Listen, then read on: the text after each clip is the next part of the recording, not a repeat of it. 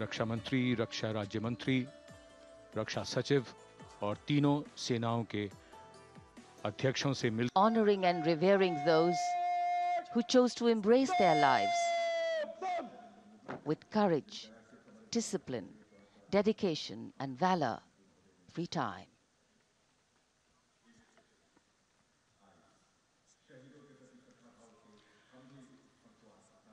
प्रधानमंत्री द्वारा पुष्पांजलि अर्पित करने के बाद अंतर सेवागार्द सलामी शस्त्र और फिर शोक शस्त्र प्रस्तुत करते हैं।